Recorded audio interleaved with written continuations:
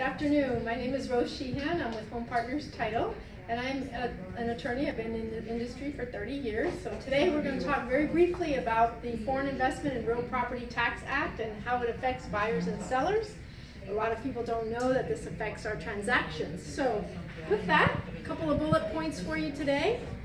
What is the FIRPTA Act? It is something that the U.S. government enacted in the 1980s because the sellers were selling their real estate here and they were leaving and not paying taxes.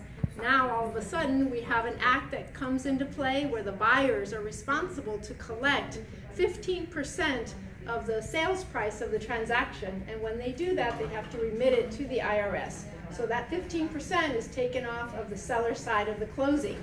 So let's take a look at another slide. So who is affected by this? Well, if you are a U.S. citizen or if you hold a green card, you are not affected by this. We do not have to collect the FIRPTA. So even though if you are a single member limited liability company, we still have to collect the 15%.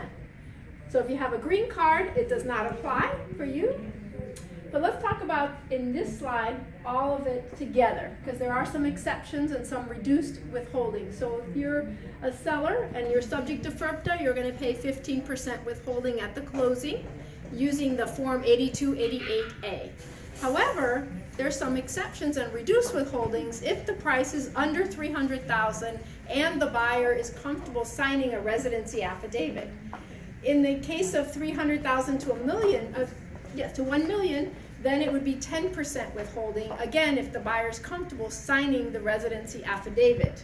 Over $1 million, we do have to collect the full 15% and send it into the IRS.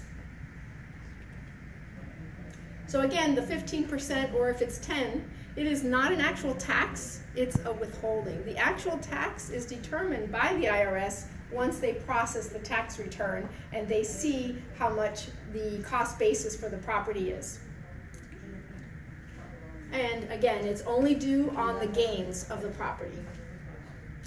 So for this situation here, we want to identify that the buyer is responsible under the IRS rules, and in the Florida Realtor's contract, they identify the buyer as well as the one who's responsible for collecting and determining how much is owed and giving that directive to the closing agent, and in that event the closing agent then sends it to the IRS. So that's it for today. It's a quick little recap. My name is M Sheehan and I work with Home Partners Title.